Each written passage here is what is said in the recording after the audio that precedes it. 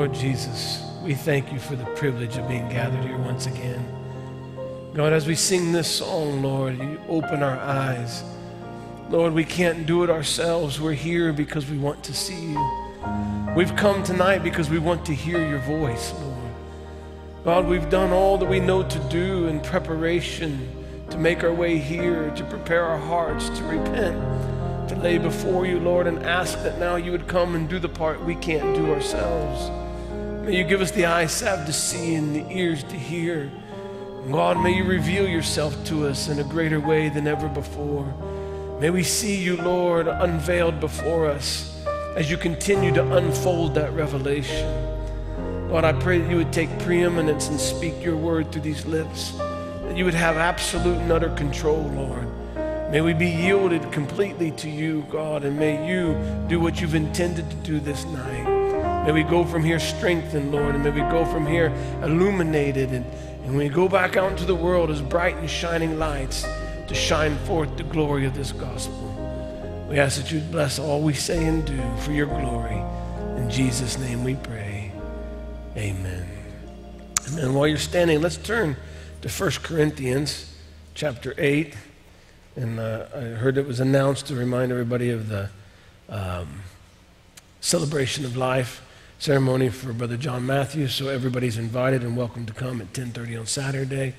And it's going to be a busy weekend. We also have the youth camp out this weekend, so the youth will be doing that. And Brother Kyle will be ministering there. So be in prayer for them and for everybody who's involved with the celebration of life as well.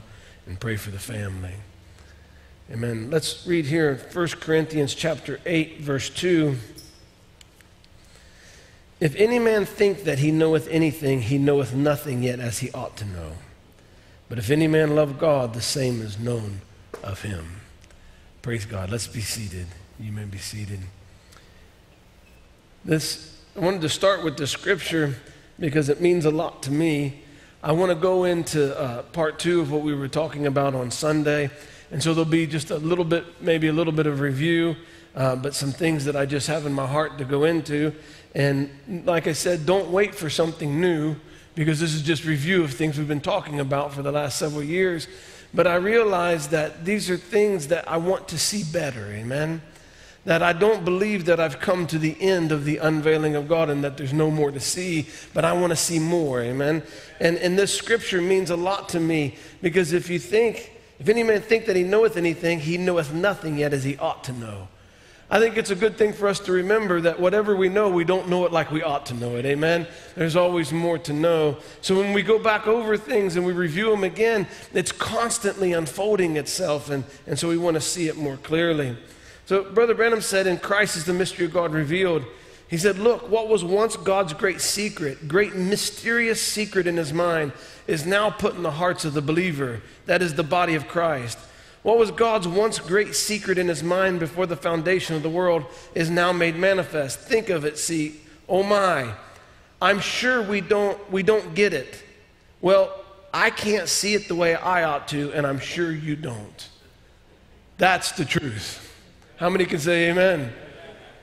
Now, Brother Branham is in Christ is the mystery of God revealed, and he's revealing the great mystery of God, and Christ is the mystery of God revealed. And he's revealing, he's speaking of that great mystery that lays under the 7 seals. And he comes to it and he says, now what was the great mysterious secret that was in his mind is now put in the hearts of the believers. That is the body of Christ. So Brother Branham is saying what was once the great mysterious secret in God's mind has now been put into the heart of the believers in the body of Christ. And then he comes and says, well, I know you don't see it. Frankly, I don't. Well, he said, I don't see it like I ought to, and I'm sure you don't see it. He says it's already been transferred into the believers, but you don't see it like you ought to. And so you can receive this great mystery, but it doesn't mean we see it like we ought to. I think there's more that we can see. Amen? So the one thing I want to come to a realization on as we keep looking at these things and ministering these things as the Lord leads us is that we don't ever want to assume that we've come to the end of the understanding of all the things that God has unveiled for us. Amen. They've all been given, but I don't think we've come to the end of the unveiling of all things that's been given. And I think he's continually unveiling himself. Amen. So there's so much more to see. Again, in God hiding himself in simplicity, then revealing himself in the same, he said, then, and watch what he done. He preached such a mighty Christ coming. He's speaking of John the Baptist. He's got his fan in his hand and his fanning his way. I mean, he will thoroughly purge his floors. He will take up the trash and sweep it out yonder and burn it. That's right. He will gather up the grain and take it into the garner. See, he was inspired. But when Jesus come, they was looking for, and all the apostles, you know, they was looking for a great something to come. My, boy, he's coming. That's all there is to it. Boy, he will be mighty. He will kick them Romans off the face of the earth. He will make them Greeks go this way and Romans go that when he come. When he come, a little humble fellow being pushed around from one side to the other. What was it? God hiding himself in simplicity. So we talked about this last time, but I want to keep speaking on that. When John the Baptist, amen, when he came, we talked about the prophecies before that was laying in Isaiah 40 and Malachi 3 and in Malachi 4 of his coming. And when he come to fulfill that, the fulfillment didn't match the intellectual understanding or the intellectual interpretation of what you could physically read in the prophecy. Because by physical reading, you would come up with the wrong picture. But when God, amen, manifested, amen, only those with the seed on the inside could receive it, amen? Because it wasn't by intellectual putting the pieces together, it was by the Holy Ghost revealing the truth, amen? So now he's here speaking, he's a forerunner, and he's speaking of the thing that he's forerunning, and the thing that he's forerunning, amen, is the coming of the Lord. And as he's speaking of it, he's describing him as, well, there's one coming after me. I'm not that one, but there's one coming after me whose shoe latches I'm not worthy to unloose, and his fan is in his hand, and he'll thoroughly purge the threshing floor. Amen, and he'll burn the chaff and he'll gather the wheat into the garners. So you can imagine standing that day, standing there all around John, hearing him on the banks of Jordan preach this. They would get an image in their mind of what this coming Christ would be like. They would imagine, amen, a man who John, and as great as John is, as powerful of a preacher as he is, amen, he's not worthy to unlatch the buckle of his shoes. And he says he's got his fan in his hand. He'll thoroughly purge the threshing floor and burn the chaff and gather the wheat into the garner. And I can imagine their hearts would burn at this description of such a mighty one coming, amen, such a victorious one. But when Jesus came and entered his ministry, it was nothing like what they imagined. The imagination of what John said and the interpretation, and when it come to manifestation, they couldn't match intellectually. That's why the disciples that would follow Jesus, they couldn't even really put 2 and 2 together and get 4, because they didn't even understand what was going on or what he was saying. Amen. It was later, after the baptism of the Holy Ghost, when they were able to start putting the scriptures together to what they had seen and what they had heard. But at that time, they didn't even understand some of the things that Jesus was saying. They couldn't even comprehend when he would begin to say, unless you eat the flesh of the Son of Man and drink his blood, you have no part with me. And Brother Branham said they had no idea what he meant by that. But you know what the carnal understanding of that is? Eating flesh and drinking blood. But we know it was spiritually manifest, amen? It come into a spiritual fulfillment of that prophecy. And so they wouldn't understand it till later, but just because they didn't understand it didn't mean that they didn't recognize this was the Christ. Because he looked at his disciples when so many went away. He said, will you go also? And Peter says, where shall we go? Thou alone hast the words of eternal life. And we believe and are sure that thou art Christ, the Son of the living God. He had that much revelation given from the Father, and he couldn't move off that revelation, even though the other things that he was hearing, he was not able to explain. He wasn't able to place them, didn't understand how it would happen. And when, can you imagine the disciples having to face their family who were there that day when Jesus said, unless you eat my flesh or drink my blood, you have no part. Can you imagine trying to answer that question? Amen. And when they come to them and says, what does he mean by eat flesh and drink his blood? You heard the same thing I heard, Peter. Andrew, you heard what I heard. That man said that we got to eat his flesh and drink his blood. Now, what does that mean? Can you imagine Peter? He has no answer, amen? He cannot tell him what it means, amen? He would find out later by revelation, he would be able to tell him what the fulfillment of that was. But in that day, he couldn't tell him what that was. And I can imagine maybe he would stutter a little bit and get red in the face and say, I don't know. And say, how can you follow a man like that says things like that? He says, I don't know. I mean, what do you think he meant? I don't know. Are you really going to eat his flesh and drink his blood? I don't know. But I know one thing, that's the Christ, the Son of the living God. I know one thing, that he alone has the words of eternal life. I can't answer your question. I can't explain it. I can't put the pieces together. It's beyond my comprehension right now. But I know that man has the words of eternal life. So we see in God hiding himself in simplicity, that even John, when John would come and speak of Jesus, in an intellectual mind would form a picture of what this great one must be like. And when we sung this song, open our eyes, I want to see Jesus, amen, the question is, what are you looking for? What do you expect to see, amen? When you say, I want to see Jesus, when you talk to that in a denominational setting, people are looking to see a physical form and nail prints and a beard and long hair and a robe, amen. But I hope that we've gone beyond that. When we sing, I want to see Jesus, that we're not looking for the physical image or the nail-scarred hands, but we're looking for the Word made manifest. So when we sing the song, what do we mean by the song? What are we looking for? Because if we don't know what we're looking for, amen, we don't know what we see. I was meditating today, and I just was thinking, I was praying, and I said, God, help us to see what we're looking at. Help us to see what we're looking at. We're looking at it, but help us to see it, amen? And how is it that you can pray a prayer like that? Because it's happened to me time and time and time again in the message. I'll look at something and look at something and look at something and read it and read it and read it. Then all of a sudden I see it. So I can continue to pray, God, help us to see what we're looking at. Because you've given it to us for us to look at it, to read it, amen, to ponder over it. But it takes God, amen, to bring a revelation, a divine revelation from the Father to help us to see what we're looking at. They were looking at Jesus, but they didn't see him.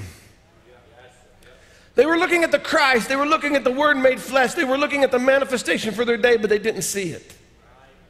They were hearing the words that came from his voice, but they didn't hear him. So you can have hearing and not hear, and you can see and not see, but I say, God, let us see what we're looking at. Let's go to Matthew chapter 11.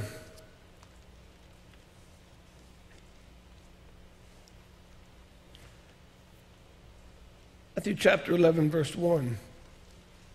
We're going to read here about John.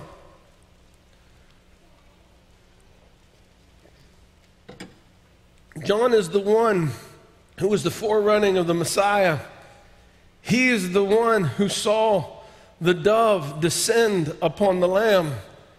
He is the one who saw the sign and declared that this is the Lamb of God. He's the one the next day who pointed out and said, behold, the Lamb of God that taketh away the sin of the world. And two of his disciples left and began to follow Jesus. This is the same one that said, behold, his fan is in his hand. He does thoroughly purge the threshing floor. He's the one who said, there's one among you. This is the same one. And we get in here to Matthew chapter 11, verse 1. And it says, and it came to pass when Jesus had made an end of commanding his 12 disciples, he departed thence to teach and to preach in their cities. Now when John had heard in the prison the works of Christ, he sent two of his disciples, and he said unto him, art thou he that shall come, or do we look for another? Art thou he that should come, or do we look for another? This was John who announced his coming. It was John who announced his arrival. It was John who declared that this was the Lamb of God who takes away the sin of the world. It was John who said there's one among you. It was John who saw the sign. This is the same individual, and now he's in prison, and he's sent two disciples to ask a question. Art thou he that should come, or do we look for another? Jesus answered and said unto them, Go and show John again those things which you do hear and see. The blind receive their sight, and the lame walk. The lepers are cleansed, and the deaf hear. The dead are raised, and the poor have the gospel preached to them. And blessed is he whosoever shall not be offended in me. This is the key. John now had a question, and he sends two disciples to ask the question, are you the one that should come, or do we look for another? And Jesus could have got all kinds of upset and said, you're the one who saw the sign, amen. You were there when the Holy Ghost descended like a dove. You heard the voice, amen. What do you mean, am I the one or do I look for another? And you realize that even John's prophecy, what he said was coming and what he saw didn't even match in his own intellectual understanding. Even John, amen, the forerunner had a certain expectation, and his expectation, when he would begin to say what he was saying, he had an expectation, and even Jesus may not have met John's expectation. I hope you don't think I'm stretching too far when saying that, because those are the things the prophet of God told us. He said his eagle eye began to film over in prison, and he began to question and began to wonder. But Jesus took him back to the fulfillment of the word. Amen. And he says, he didn't say, no, I'm him. He said, go tell John I'm the one, and go remind him of what? Go remind him of what he saw and what he said. No, he says, go tell him, amen, all of the prophecies are being fulfilled. Everything that it said I would do, I'm doing. So go back and give him the word, amen. Go back and tell him, show him the manifestation of the word or the fulfillment of the word. And then say this, blessed is he who is not ashamed in me. Blessed is he whosoever shall not be offended in me. And what the brother Brennan was telling us, amen, what he's telling us in a message, what did he say? The forgotten beatitude, I believe that's what it was. Because blessed is, so all the Beatitudes are blessed is the meek and blessed is this. But here we come later after the Sermon on the Mount. He said, blessed is he whosoever shall not be offended in me. And Brother Branham called this the lost beatitude. And that is, don't be offended in the way he comes, amen.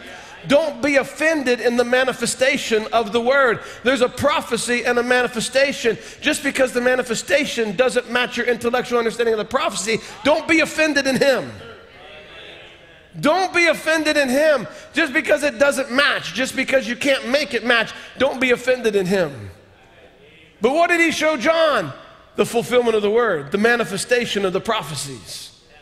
Go tell him that and tell him not to be offended in me. Malachi 4. Turn back just a little bit to Malachi chapter 4.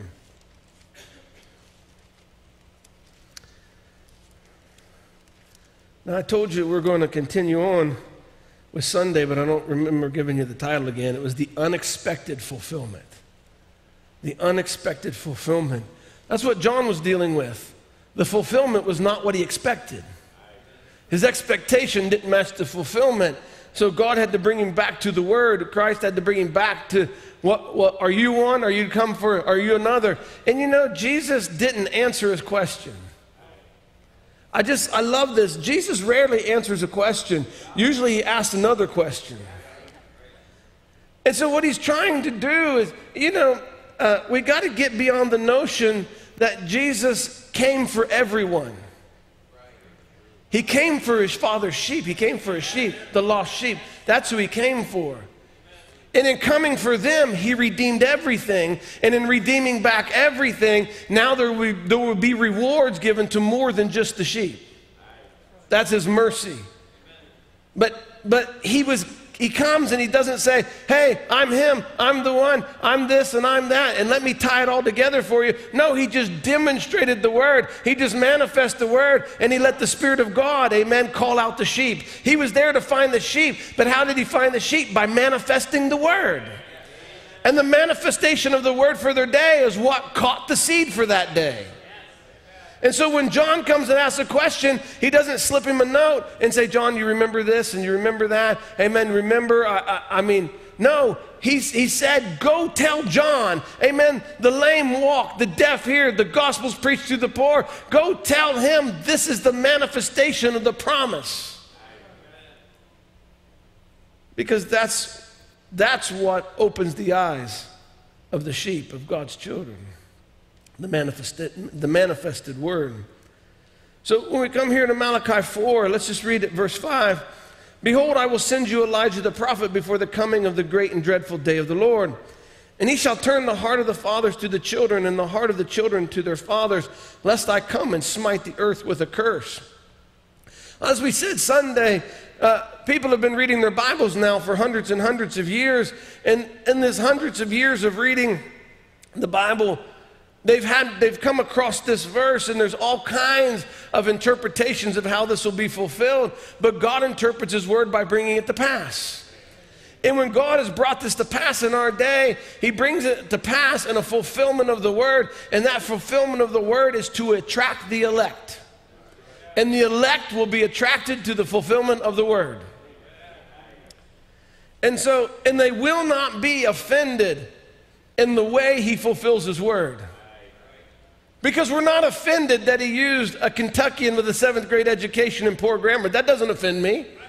Does it offend you? I'm not offended, amen, that he called him out of Kentucky and he ministered in Jeffersonville. I'm not offended that by the end of his ministry, most everybody had pulled away from him and thought that he was off and got off at the end, and that he started off good, but he wasn't doing good anymore at the end. I'm not offended in that, because that's the way God chose to manifest his word. And something in me says that's nothing but the truth. That was the fulfillment of Malachi 4. See, he does it in such a way it can only attract the elect.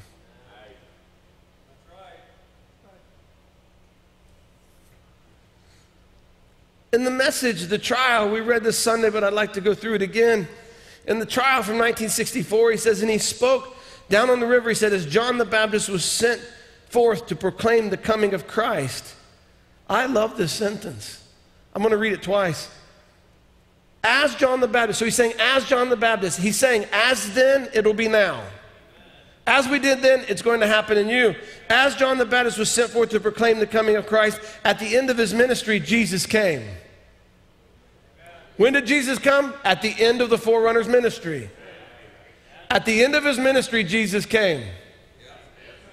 Brother Branham said, as John the Baptist was sent forth to proclaim the coming of Christ, at the end of his ministry, Jesus came. And as John was sent, so will your ministry forerun the second coming of Christ.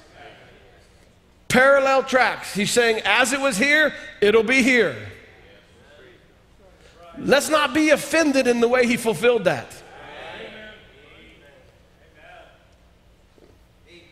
In the message, God hiding himself in simplicity, then revealing himself in the same. Now, I want to go through that title again and again and again until it locks in, because I've heard this title, I've read this title, we've discussed this title, but it's taking on more meaning to me all the time.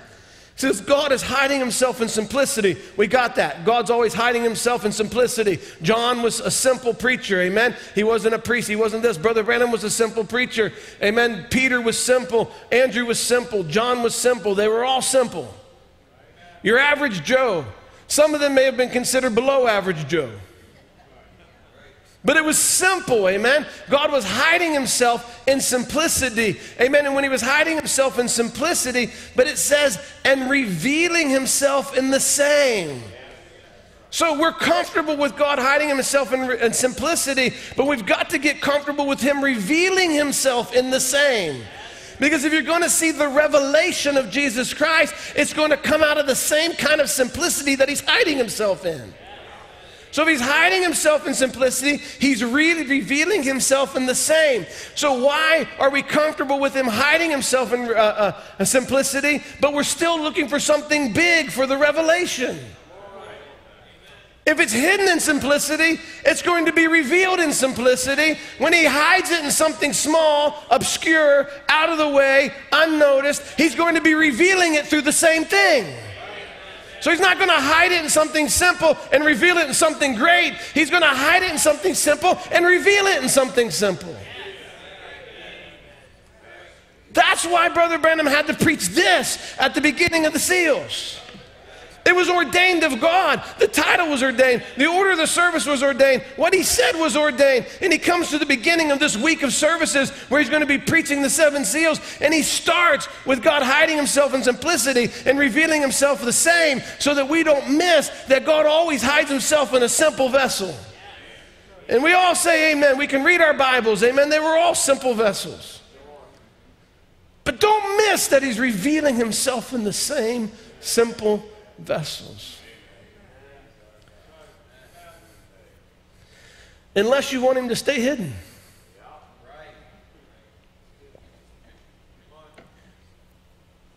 But he didn't hide himself to stay hidden.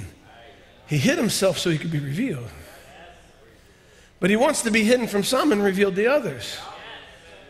So how is he going to be revealed to some and hidden from others? Well, he'll hide himself in simplicity so that the great and the intellectual and everybody else will miss it. And he'll reveal himself in simplicity so the simple will catch it. Remember, he was going to hide himself as a baby. But he was going to hide himself in a stable. And first he hid himself in a virgin from an out-of-way city that there's nothing good spoke of in the Bible. He's going to hide in this little virgin that is a nobody. And what's hidden in her? Christ himself. The Word himself is hidden in her. And God is coming down in the fulfillment of the word. He's coming down riding on a donkey. Amen. Why? Because the whole world had to be taxed. Amen. So the whole world taxation was to fulfill the word of God, to bring this simple, humble virgin, amen, down on the back of a donkey, led all the way down to Bethlehem, because the prophecy has to be fulfilled. And she's not great enough to make the prophecy fulfilled. So the great God is hiding it in a worldwide taxation. Worldwide politics is doing what? Hiding the simplicity. So now he's coming in simplicity, amen, and then coming down and being born, amen, not in any significant place, but being born in a stable, amen, and being placed in a manger. So born in a stable, placed in a manger, what was it? God hiding himself in simplicity. Amen, but when it came time to reveal himself, he had to get a group of people that would understand this hiding place. So he went to a group of shepherds out in the field. Brother Branham said, illiterate shepherds. And he went to those illiterate shepherds and revealed what was going on in that stable, and they were simple enough to receive it. Amen. They didn't question it. They didn't have to go talk to the high priest. Amen. They saw angels. Amen. The angel declared to them what was happening. They heard the angels singing. They ran, amen, into the city to go see, amen, what was taking place in simplicity. And hiding in simplicity, amen, was Emmanuel. And Emmanuel was there in that form of a baby, laying in a manger, in a stable. Amen. And those shepherds come in there and they begin to worship him. They didn't care he was a baby. They didn't care he was in a stable. They didn't care what his swaddling cloths were made of. They didn't care he was laying in a manger. Amen. They could receive what God was hiding in simplicity because he was revealing it in the same form. And because they could receive it, they were not offended in this manifestation. So they ran into Bethlehem and told everybody what they had seen and what the angels told them, because they were not offended in him. Praise be to God. Do you think anything's different today? Nothing is different today. They were not offended in that manifestation. They were not offended in that fulfillment of the word. Why? Because they're simple. Amen. The simple could hear. The simple could receive. Amen. Because they were ordained, predestinated to receive. How many people passed by? How many people the next day would go into that stable to go get their animal? Lead them out, feed them, do whatever. And they would see that there was a baby born overnight and see this woman and just grab their cow, grab their donkey, grab whatever and walk out and pay no attention to what was going on. But there was shepherds running around town saying, we saw an angel. Angel told us this. We went and found it just like the angel said. This is Emmanuel. This is Messiah. Amen. This is the prophecy being fulfilled. And they looked at the illiterate, simple shepherd. Well, what was the simple shepherd? Now the mystery was hidden in the shepherd and revealed in the same. They were revealing the fulfillment of prophecy. Amen. And the people wouldn't receive it because of who had the message. And the story repeats and repeats and repeats and repeats and repeats. All the way down to this day and all the way into this building and all the way into your pew. I guess we don't have pews, but seats. I didn't want to leave anybody out. But he's hidden in simplicity and revealed in the same. Don't look for the hiding and simplicity and the revealing of something great. You'll miss it. In this message, he says, you love him? My, isn't he wonderful? I hope and trust that the message will produce what it was intended to do. That it'll get you to the place that you don't look for flowery things. When you see God in greatness, look how humble it is, and then you'll see God. Don't look for him. When Elisha was back in that cave, the smoke went across. Blood, thunder, lightning, and all these kinds of sensations. We've had blood in the face and in the hands and sensations and everything. They've never bothered that prophet. He just laid there. But he heard a still small voice. What was it? The word.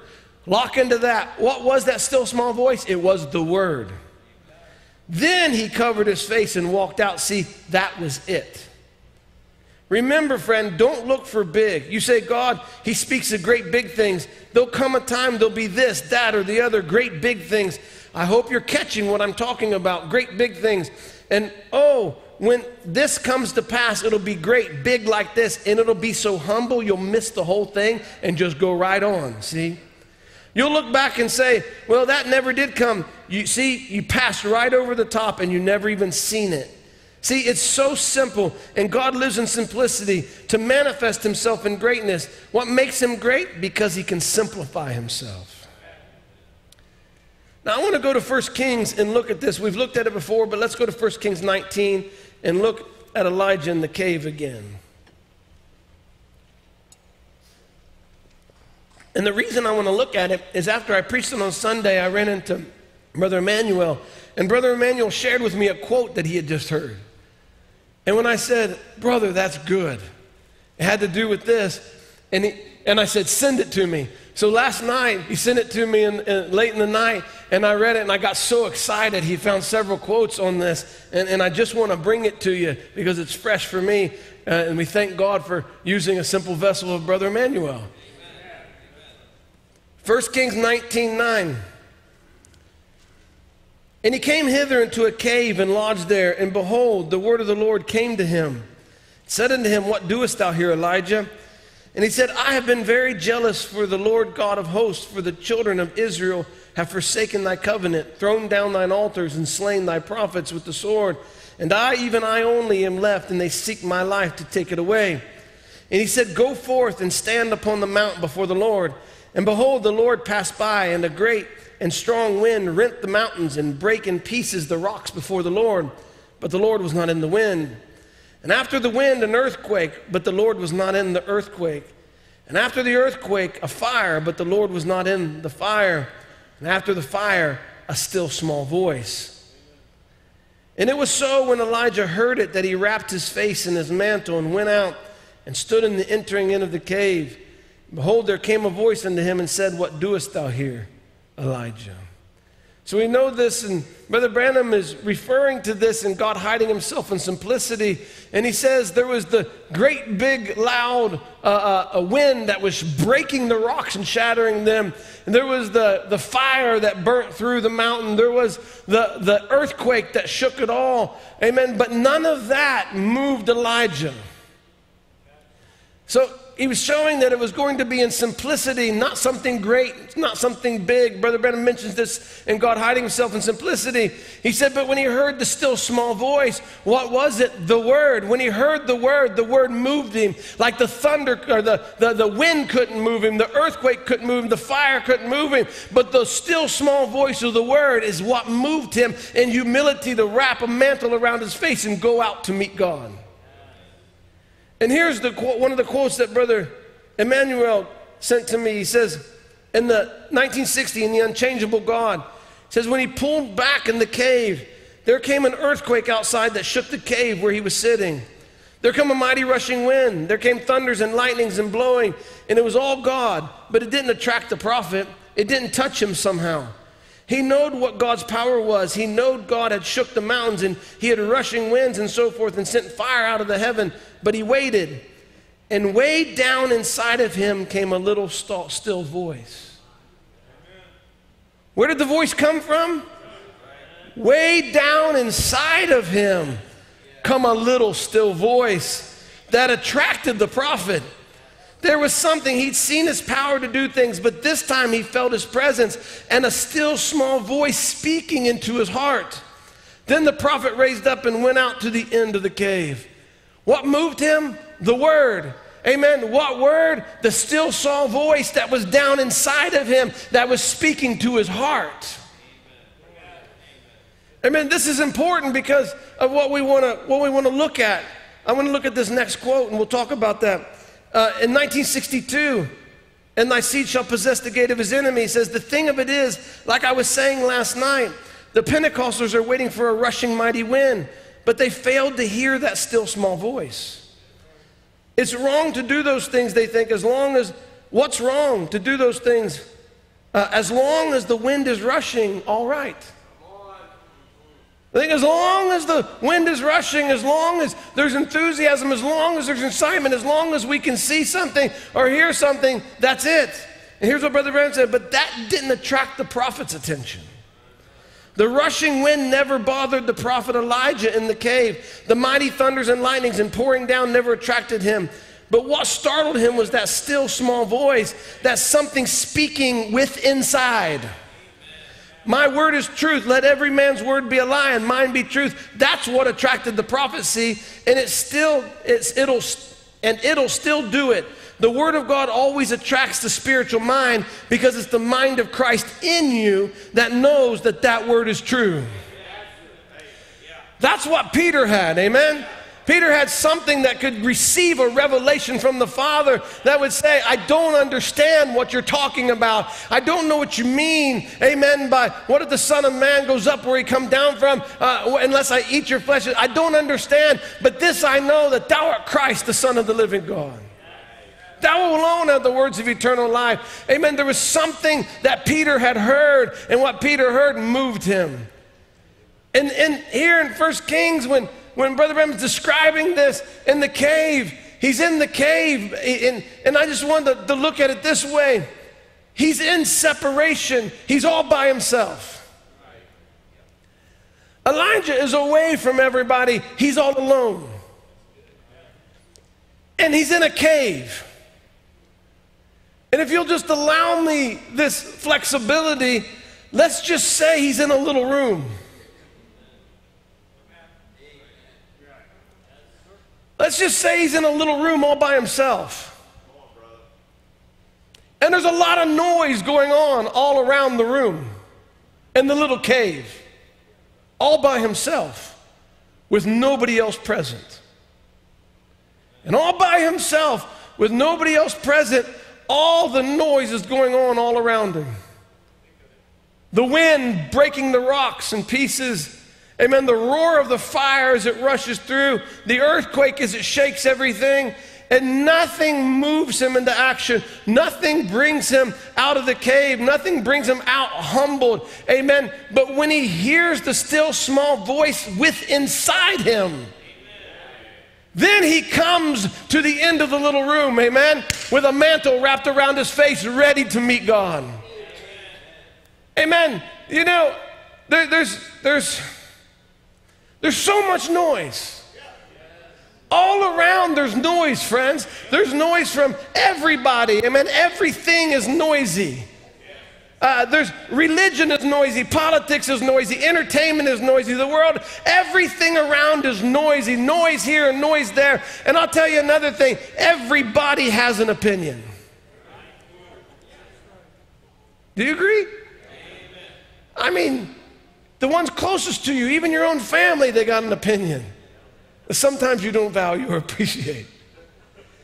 Everybody, there's noise. But God, amen, had to get Elijah's attention, and all the noise wasn't going to do it. But when he was all alone, back in a little cave, all alone with nobody else present, there was a different kind of noise that resounded, and the noise that he heard was a still small voice, amen. And that still small voice he heard within inside of him. And when he heard that voice, now it was time to wrap his face in a mantle. The earthquake didn't cause him to wrap his face.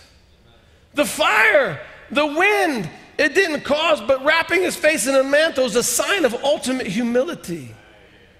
And when he heard this still small voice, he wrapped his face in his mantle and he went to the end of the cave, amen, to meet God, amen, to meet God face to face. But he didn't do it with pride or arrogancy or any of those great big things. It was the little still small voice that moved him to humble himself and get him back in action because he was hiding away.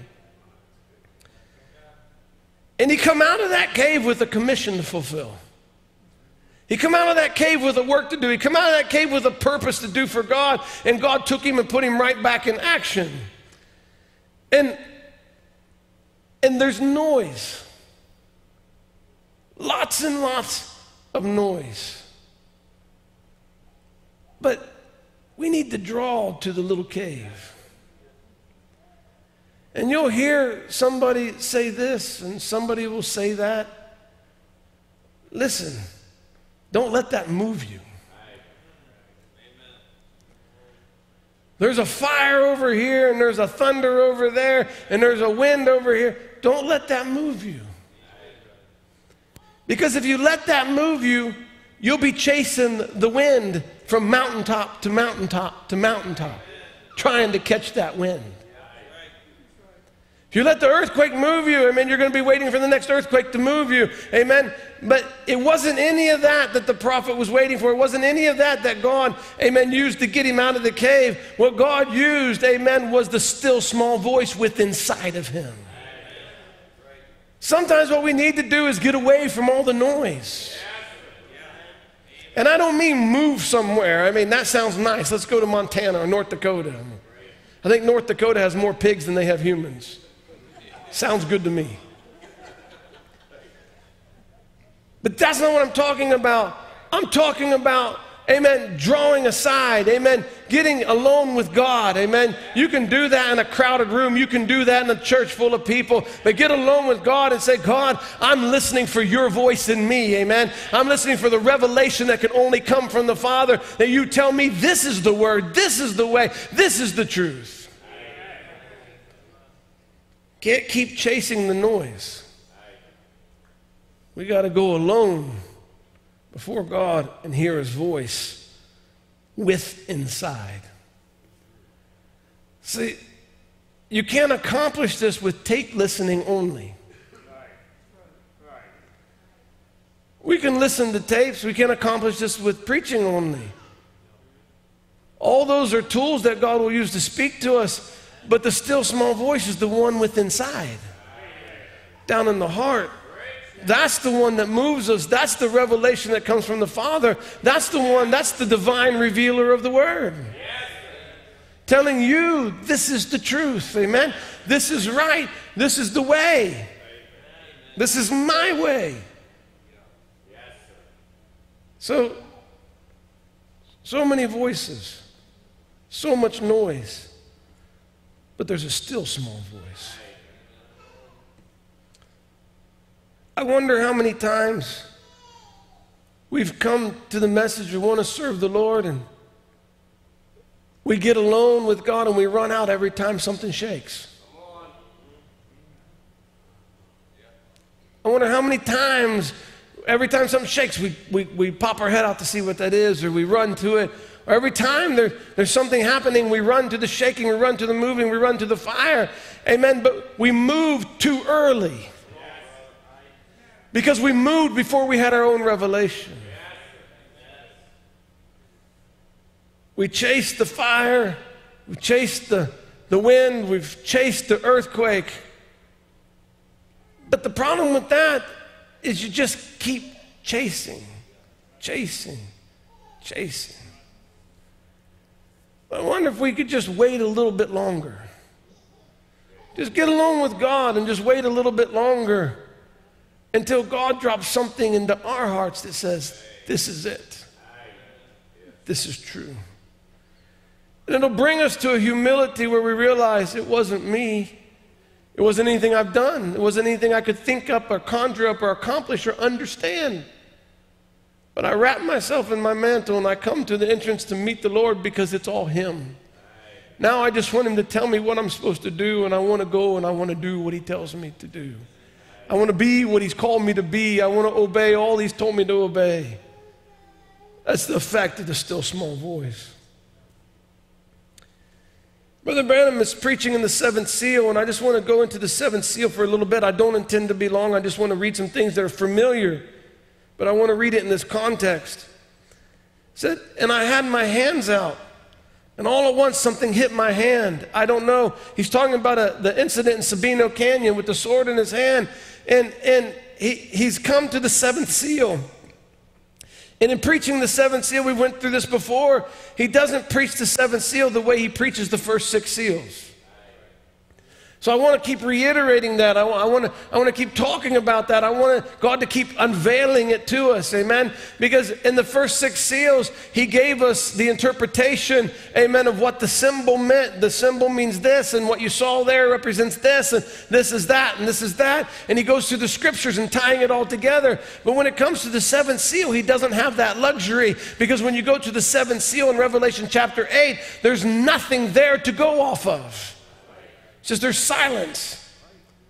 And so He can't preach it the same way He preached the others, because this seal is different in the Bible. And because this seal is different in the Bible, He can't preach it the same way He preached the other six. So He's coming now and He's preaching it, and then He comes to this point here. He's just went back over, amen, the sixth seal. And He's went back over the gap between the sixth and the seventh, and He showed chapter 7, the 144,000, and then all the saints of tribulation. And now He's went through that, and now He's coming to the seventh seal. And when He's coming here, He just says, I feel to stop. When He feels to stop, then He starts talking about visions, and He starts talking about experiences. Now remember, He's not preaching the seventh seal the same way He preached the sixth. He says, I had my hands out, and all at once something hit my hand. I don't know. I can't say. Did I go to sleep? I don't know. Did I go into a trance? I don't know. Was it a vision? I can't tell you. Only thing I can say is it's just the same thing that them angels was.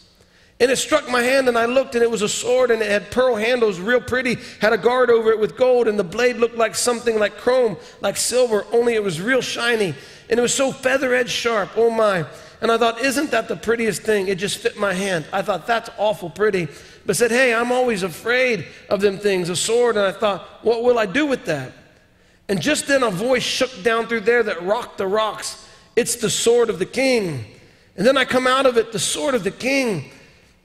Now if it said a sword of a king, but it said the sword of the king, and there's only one, the king, and that's God. And He has one sword, and that's His word that I live by. That so help me God, standing over His holy desk with His holy word laying here. It's the word, amen? So what is that sword that's put in His hand? It's the word. And Brother Branham's getting so excited. What's he at? He's at the preaching of the seventh seal. And he's not preaching the seventh seal the way he preached the sixth. So quit expecting him to preach the seventh the way he preaches the sixth. Don't read the seventh like you read the sixth. Read the seventh differently. And when he's reading, now when he comes to the seventh, he says, now I was in Sabino Canyon. I said, Lord, what is this? Something hit my hand. I looked at it. The rocks thundered out. It thundered out that shook the rocks. It's the king of the sword. And he says, there's only one, the king, and he only has one sword, and that's the word. He said, oh, praise God. He gets excited with his holy word laying here. It's the word. Amen. It's the word. So what is this? It's the word. And now he goes on, he says, and what a day we're living in. What a great thing. See the mystery and the secret. We're showing you the mystery and the secret. What's the mystery and the secret? It's whatever was in his hand. It's the word. Standing there, when this left me, something just come to me and said, don't fear. Now I didn't hear no voice, like on the inside of me spoke. I didn't hear no voice like on the inside of me spoke. I had to just tell you the truth, just exactly what happened. Something hit and said, don't fear, this is that third pool. That wasn't an audible voice, amen? That was, hey, listen, I just want to say it this way. Let's back up to 1 Kings when Elijah was in the cave all alone, all by himself. He was in the little room all alone, and there was fire and earthquake, and there was all these. If anybody had been in the vicinity around there, they would have heard the earthquake shake. They would have heard the thunder, amen, or the wind bust those rocks. They would have heard the fire come roaring through, amen. But there was something that was spoken in silence.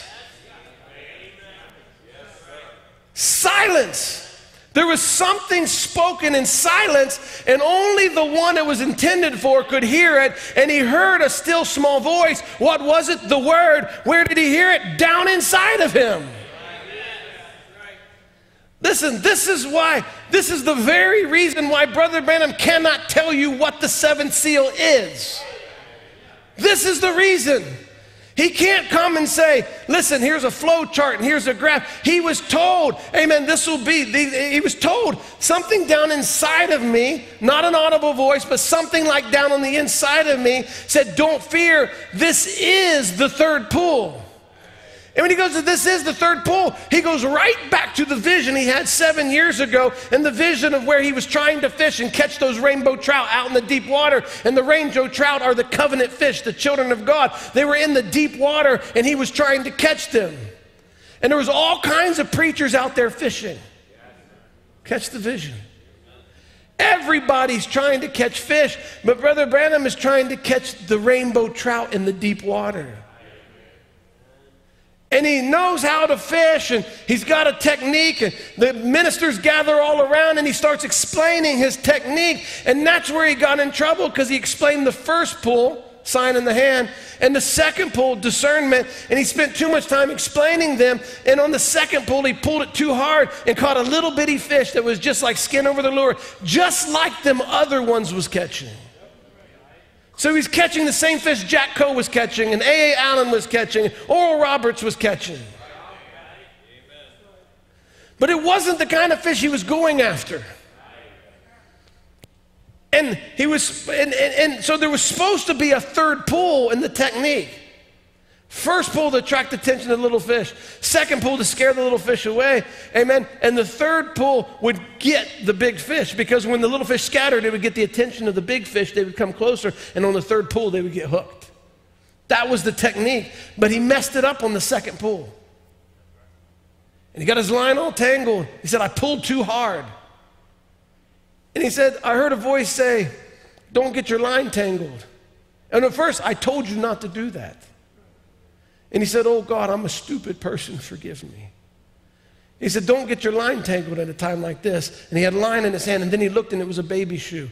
We went through all of this with the big cord. He's trying to lace it, and he told him, you can't teach Pentecostal babies supernatural things. Leave them alone. So quit trying to teach them. That's what he was always trying to do. Explain it, explain it, explain it. But the whole point of the vision is to get him not to explain it.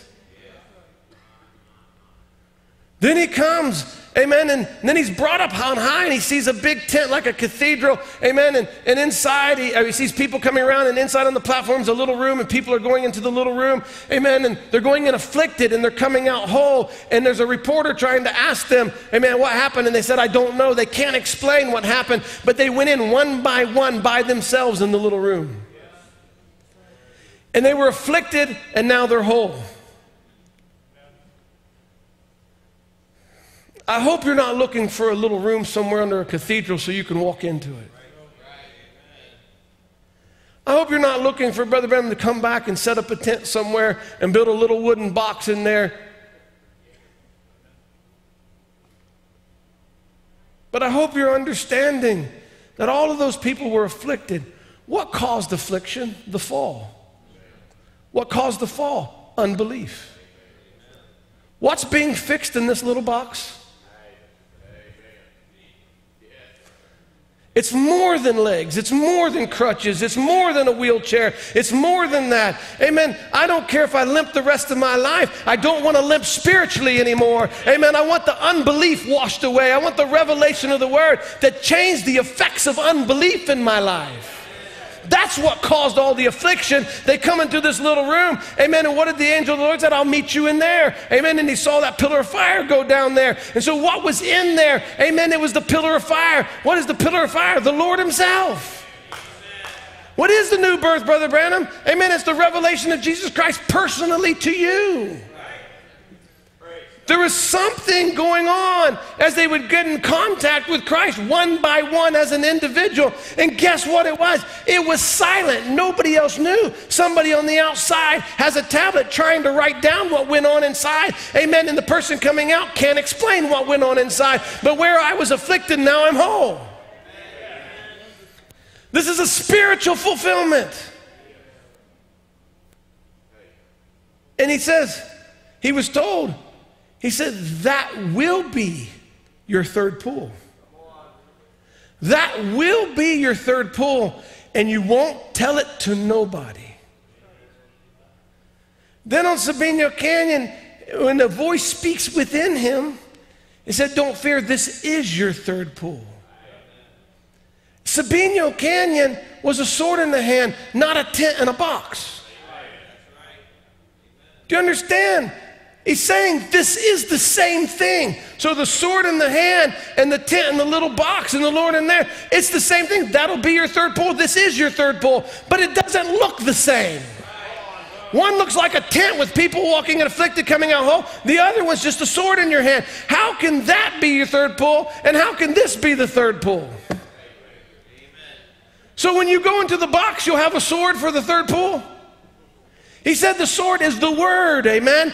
It's the word. What is this? This is the third pull. This is the very thing that will attract and catch the rainbow trout and bring them into the kingdom of God. This is the very thing. What is it? It's the word.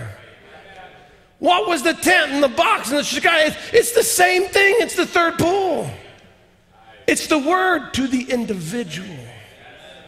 One person, one at a time. To everybody else, it's silent. Nobody else can hear what God revealed to you. All they can do is see the effect. Coming out of the box, they could see the effect, but nobody knew what happened in the box. In the little room, something happened. I can't explain to you what happened, but something happened. So nobody knows what's in secret. Nobody heard what took place, but they could see the effect.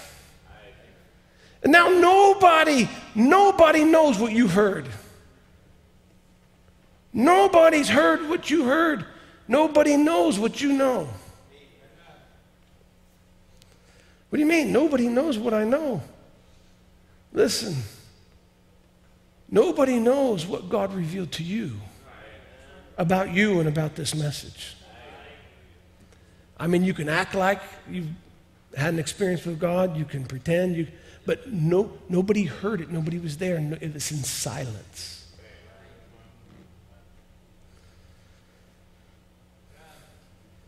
He said, now back to the seventh seal, he said, Now, I didn't hear no voice like the inside of me spoke. I have to just tell you the truth, just exactly what happened. Something hit and said, don't fear. This is that third pull. Third pull, you remember it? You've had so many impersonators on this, what you've tried to explain, but said, don't even try this. Do you remember it? How many remembers that vision? Why? It's all over the tape and everywhere. That's been about 7 years ago, been 7 years ago, said, don't try to explain that. This is the third pull. I'll meet you in there. What did he just do? He just tied those two things together. Because the sword in his hand, he said, this is your third pull. But 7 years ago, he said, I'll meet you in there. This will be your third pull. And now he said, this is the third pull. I'll meet you in there.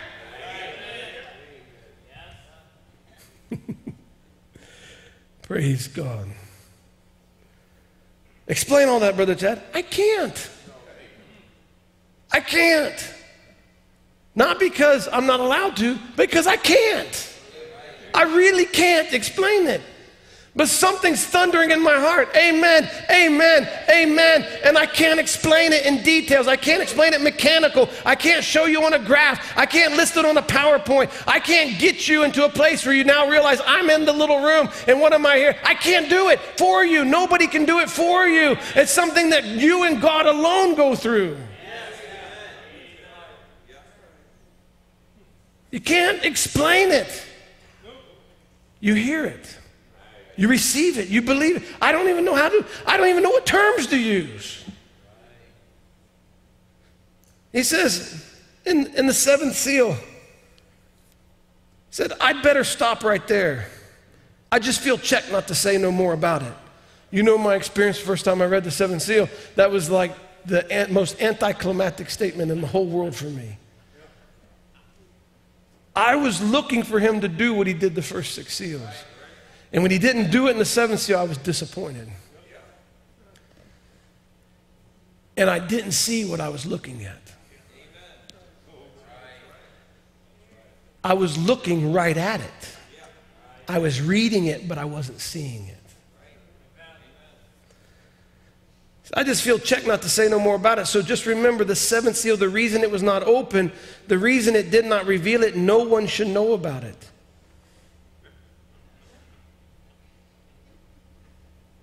So are we supposed to know about the seventh seal or not?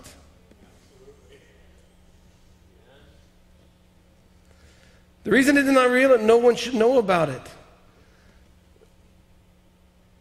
Let's go back to the vision. Whenever you catch a statement like that, don't get off in the weeds. Go back to the vision. Each one lit into a little room where the pillar of fire was, by themselves.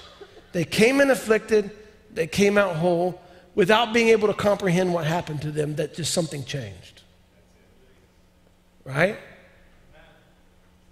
But Brother Branham says, he says, the reason it did not reveal it, no one should know about it.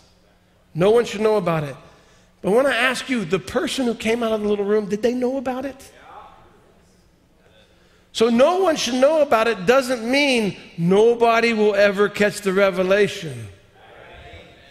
But he's not allowed to explain this one like he did the other two. No one should know about it. And I want you to know, before I even know one word about that vision come years ago. You remember that.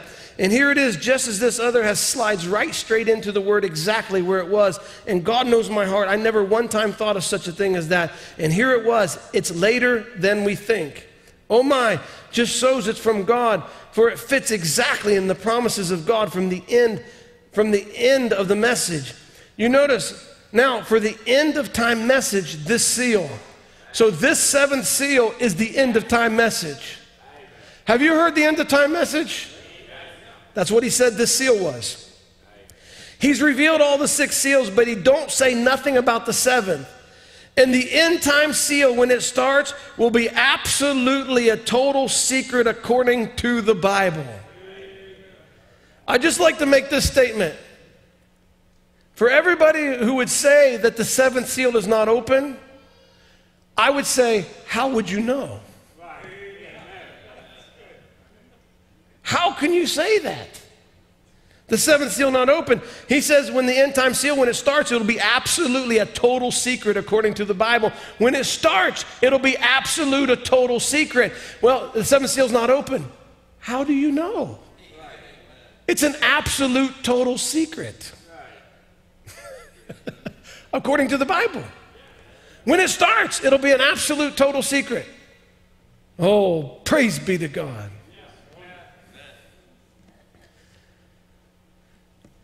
Be a total secret according to the Bible. And before knowing that, remember Revelation 10, 1-7. At the end of the seventh angel's message, all the mysteries of God should be known. We're at the end time, the opening of the seventh seal. He just told you we're at the opening of the seventh seal. This is the end time message, this seal. It's the end of time seal. He calls it all these things. But he says we're here. We're at the end time, the opening of the seventh seal. But I don't think it opened. Oh my goodness, how would you know? Unless you went through the little room. We're at the end time, the opening of the seventh seal. Now, how did I know the other day, last Sunday, a week ago today, when I was preaching on be humble, be humble. Remember, God deals in little things. I didn't realize what it really was talking about, and now I see it. What Brother Branham said, Brother Branham just told you we're at the end of time, the opening of the seventh seal. How did I know a week ago when I said don't look for big things? Remember, when we got to the end of God hiding himself in simplicity, he says, I hope that the message accomplished the purpose it was spoke for, to not have you look for big flowery things.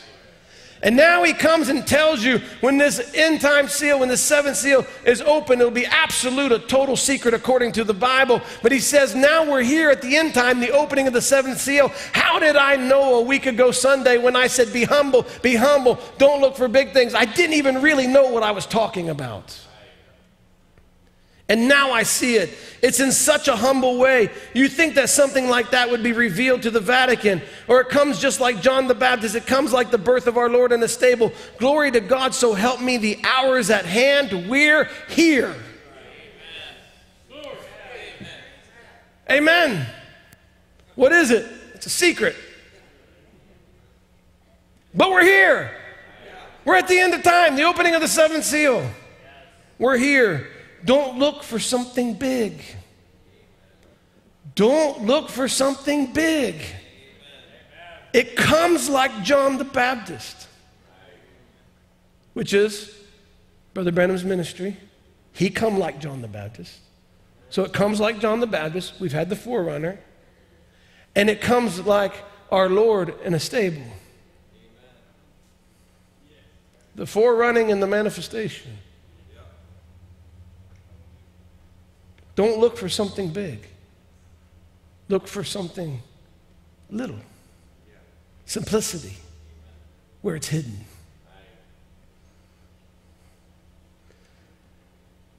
So now I see it. It's in such a humble way. You'd think that something like that would be revealed in the Vatican, but it comes like John the Baptist. It comes like the birth of our Lord in a stable. Glory to God, so help me.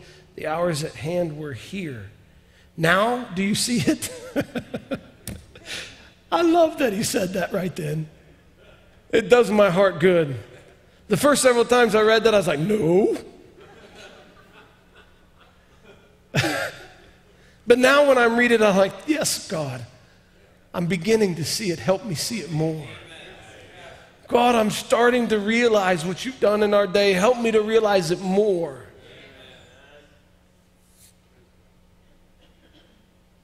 Now do you see it? The truth of God's vision, the seven angels bringing me from the west. They were coming from the west, coming back east, bringing here for this message tonight. Catch that. The seven angels caught up in the constellation, bringing them back. They were bringing him back for the seventh seal message. But each angel went to him Monday night, Tuesday night, or Monday, Tuesday, Wednesday, Thursday, Friday, to reveal to him that seal that he had need of that day. I thought they would have brought him back for Monday, Tuesday, Wednesday, Thursday, Friday, Saturday, but he says, no, they brought me back for this seal tonight. They brought me back for the seventh seal. What's that? Just hold it in your mind. They brought me back here for this message tonight. Now the voice of that great thunder and the mission that was brought here has been revealed and proven that it was of God. Just think now, I knew not those seals, and they've been revealed this week. Did anybody think of that, of those 7 angels being this, being the message that has come forth? Them angels bring me back here for that? In Questions and Answers from 1964, he gets a question that says, have the 7 thunders, which equals the 7 mysteries, already been revealed? Were they revealed in the 7 seals, but they are yet not known to us as the thunders yet? It's a good question. And the answer is no. They were revealed in the 7 seals. That's what the thunders was about. The 7 thunders that had uttered their voices, and no one could make out what it was. John knew what it was, but he was forbidden to write it. But he said, but the 7th angel, in the days of his sounding, the 7 mysteries of the 7 thunders would be revealed. And the 7th angel is a messenger of the 7th church age. So he's telling you, during the message of the 7th church age, the 7 thunders would sound out. What was that? It was the 7 seals. That's what the 7 seals was all about. It was the sounding of those 7 thunders. Again, in the 7th seal, he says 7, God's perfect number, 7. Just right down the row, 7 thunders uttered straight together like they're spelling out something. All that time, John started to write. He said, don't write it. Jesus never spoke of it. John couldn't write it. Angels know nothing about it. Okay, let's read this again. I don't want you to get lost in the details. Hang with me. Now we're talking about the 7 thunders. Brother Branham said they were revealed in the 7 seals. That's what the thunders was about. He said, and he says, listen, the 7 thunders that uttered their voices and no one could make it out. That's what the thunders was about. Was revealed in those seals. But the 7th angel, in the days of his sounding, the 7 mysteries of the 7 thunders would be revealed. So in the days of the sounding of the 7th church age messenger, those 7 thunders would be revealed. That's what the seals was all about. That's what preaching the seals was all about. Now listen to what he says here. God's perfect number, 7. He knocks on the pulpit 6 times, just right down the row. 7 thunders uttering straight together like they're spelling out something. What does he say by spelling out something? Like they're trying to get you to realize something, like they're trying to explain something. Notice at that time, John started to write and said, don't write it.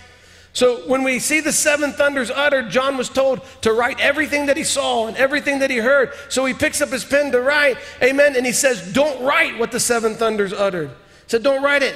Then he says, Jesus never spoke of it. John couldn't write it. Angels know nothing about it. What is it? It's the thing that Jesus said even the angels of heaven didn't know nothing about it. See, he didn't know it himself, said only God would know it.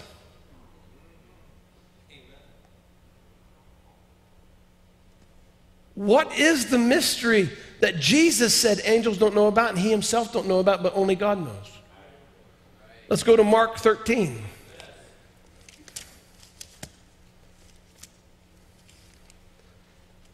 He said, this is the mystery that the 7 thunders were spelling out. They're spelling 7 in a row, like they're spelling out something. He says, at that time, John started to write it, but he was forbidden to write it. Jesus never spoke of it.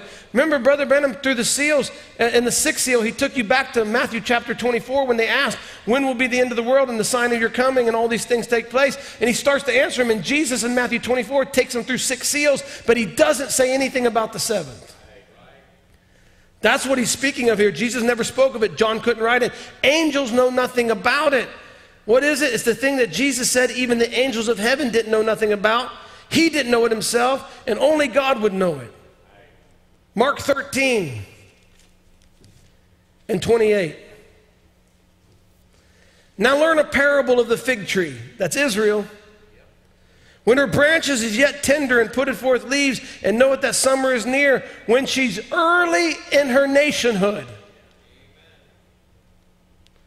So ye in like manner, when you shall see these things come to pass, know that it is nigh even at the doors. Verily I say unto you that this generation shall not pass till all these things be done. Heaven and earth shall pass away, but my word shall not pass away. But of that day and that hour knoweth no man, no, not the angels which are in heaven, neither the Son, but the Father. It's the mystery of his coming. In the seventh seal, he says, now, there was some reason that God let those seven voices be thundered, because it must come. We find that Christ, the Lamb, took the book in his hand and he opened the seventh seal. But you see, it's a hidden mystery. No one knows it. But it's right along with what he said. No one would know his coming. They also would not know about the seven thunder mystery. So you see, it's connected together.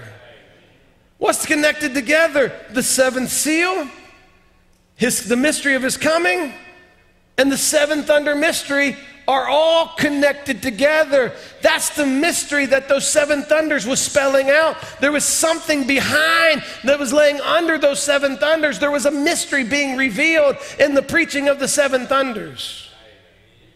And that mystery was the same thing John was told not to write, that Jesus didn't speak of, that angels knew nothing about, that the Son didn't know, but only the Father himself knew. Let's go to Revelation chapter 8. I think I can just wrap up in just a couple minutes.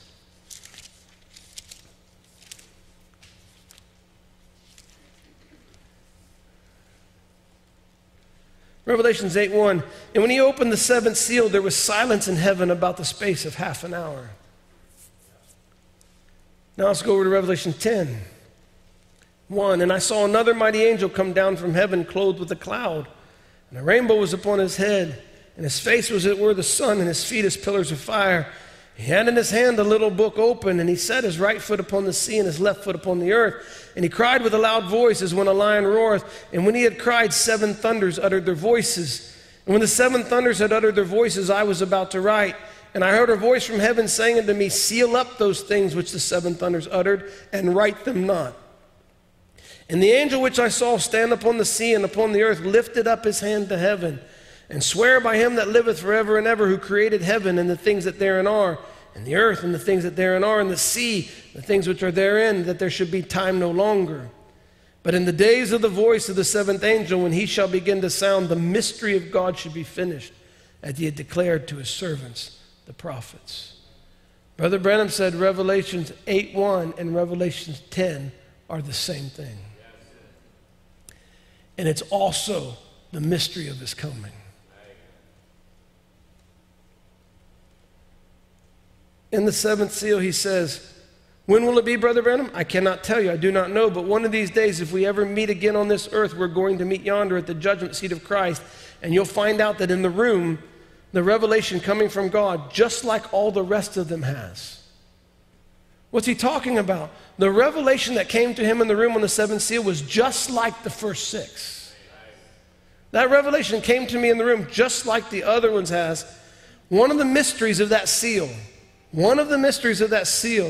the reason it wasn't revealed, it was seven thunders that uttered their voices. And there it is perfectly, because nothing knows anything about it, wasn't even written. So we're at the end time. We are here. What did he just get done? He's finishing preaching the seven thunders, and he's telling you, what is that mystery? It's the seven thunders, and he's just finished preaching the seven thunders, and he's saying we're here, and he's not allowed to tell you this is that. You've got to catch it, amen? In the silence of not what's being spoken, there has to be a voice from down on the inside that says that is that, amen?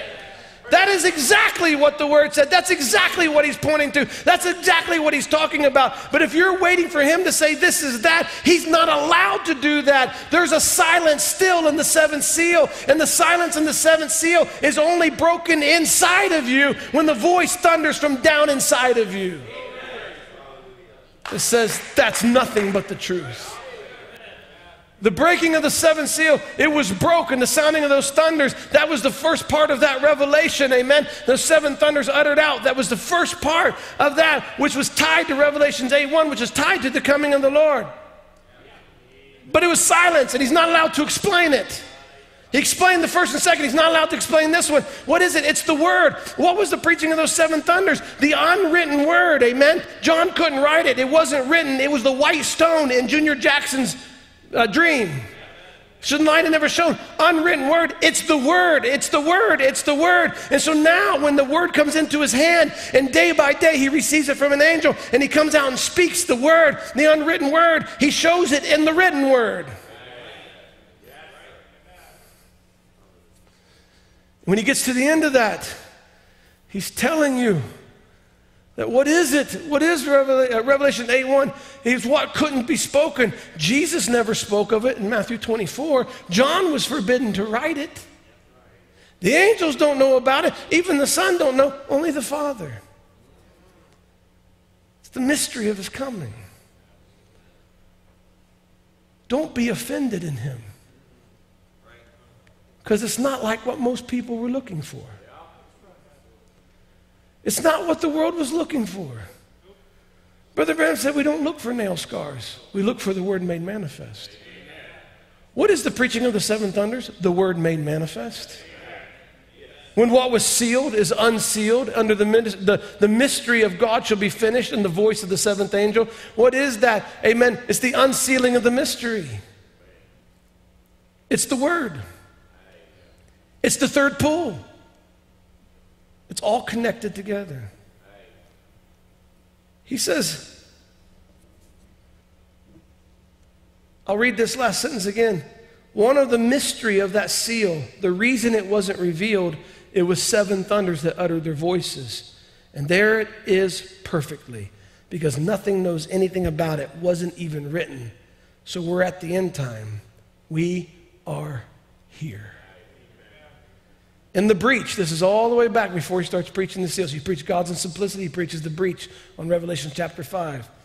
And he said, this seven-sealed book is revealed at the time of the seven thunders of Revelations 10. Is the seven-sealed book revealed? Yes. Has the seven thunders sounded? Yes. What does that mean? Let's go to Revelation chapter 5.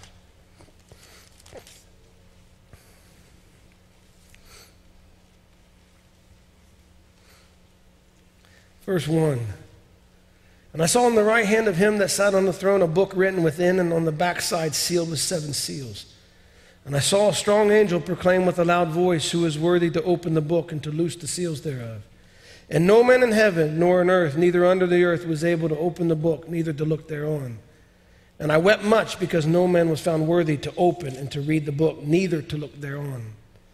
And one of the elders saith unto me, weep not, behold, the Lion of the tribe of Judah, the root of David, hath prevailed to open the book and to loose the seven seals thereof.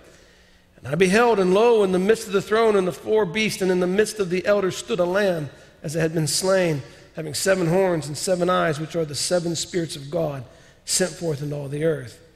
And he came and took the book out of the right hand of him that sat upon the throne. Let's go to Revelation chapter 6, verse 1. And I saw when the Lamb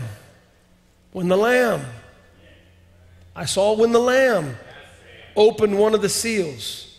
And I heard the word, the noise of thunder, and one of the 4 beasts saying, come and see. Brother Branham said in the 6th seal, so now tonight we have assembled here to hear your word. And as we have been studying in this certain portion of the scripture, that the Lamb was the only one that could open the seals or to loose them. Who opened those seals? Why did he open those seals? How do you know the seals were open? Because of the 7 thunders. When did you hear the 7 thunders? In those consecutive nights of services. When he was given the revelation of the unwritten word, what John was not allowed to write. When he was given the revelation of the unwritten word, it tied you right back to the silence from Revelation chapter 8. They're the same thing. The revelation of the unwritten word is revealing what was done in that silence. What was that silence? It's his coming. And I'll just ask you a couple questions. Are you married to the Lamb? Is this the invisible union? Is the wedding here? Then he has to be here. You can't marry somebody who's not present. Now, is the bride pregnated with the word? Has he pregnated somebody he's not married to? Can he marry somebody when he's not present? Can he pregnate somebody without being here? See, it's so simple, we can walk right over the top of it because we have in our mind, we're looking for the denominational picture of a giant image of Jesus coming down, and we all stretch our hands out and we all begin to float up to him. But that's a denominational idea. It's not the scripture. It's not what Brother Branham told us. Amen. He don't look for nail scars. We look for the word made manifest. It's the silence of the seventh seal.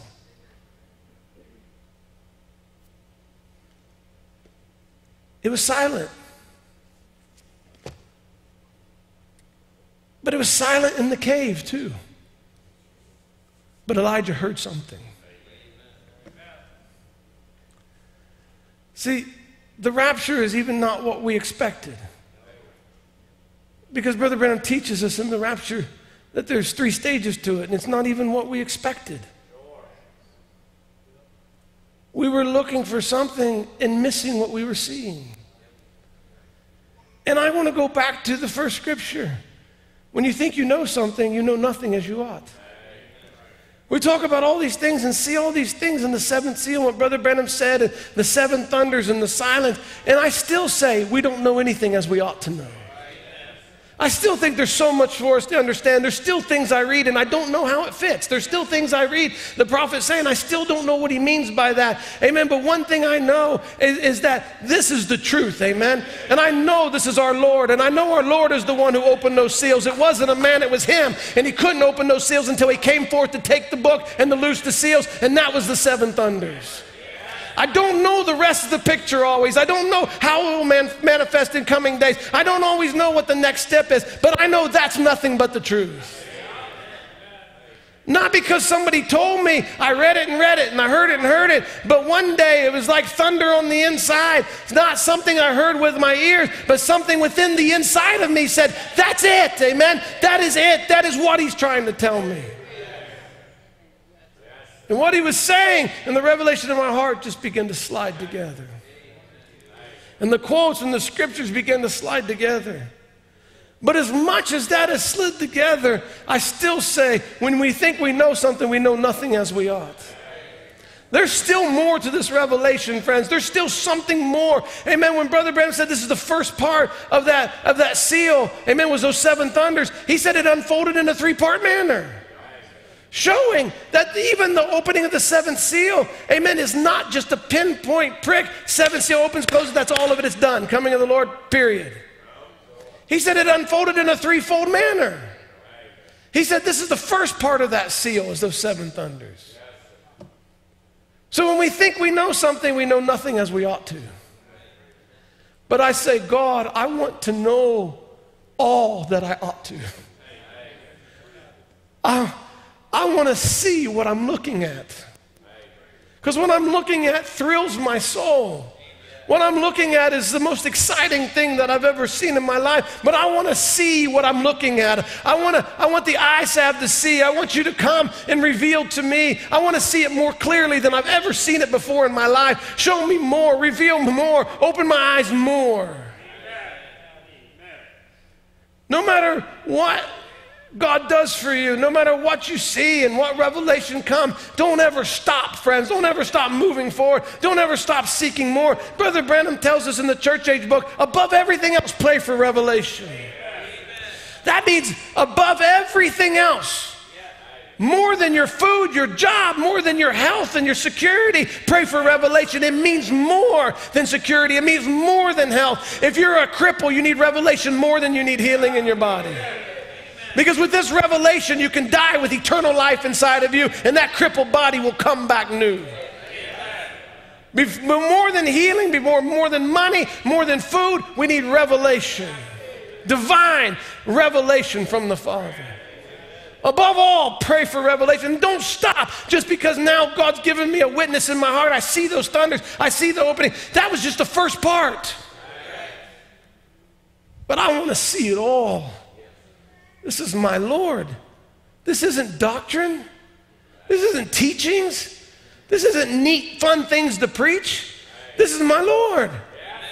You look at the book of Revelation, and the book of Revelation starts the revelation of Jesus Christ. So if this is the revelation of Jesus Christ, I want to know it all. I'm not happy with chapter 10. Got that? I want it all. Then Brother Branham comes and says, this is the revelation of Christ. So I want it all. It's available, friends. It's been given to us. This end time message has given us the revelation of Jesus Christ. The mystery of God is finished. Christ is the mystery of God revealed. It's been handed over to our hands. Now may God let us see what we're looking at. Let's pray for revelation. Let's all stand. Musicians, if you come. Brother John, if you make your way up. Let's just bow our heads and pray. Lord Jesus, we thank you, God, for this wonderful, wonderful word that you've placed in our hands. But God, we can hold it, we can read it, we can listen to it. But only you can break the silence of the seventh seal. Only you can break that silence to the individual alone in the little room when you begin to reveal yourself to them. God, I pray that you would break the seventh seal silence for us all. For every one of your hungry children, Lord, that are raising their hand and saying, God, I want more revelation, I pray that you would keep thundering in their heart the revelation. God, without you, it's not possible. You're the only one that can bring revelation. So, Father, we ask that you would bring us abundant, life-giving revelation.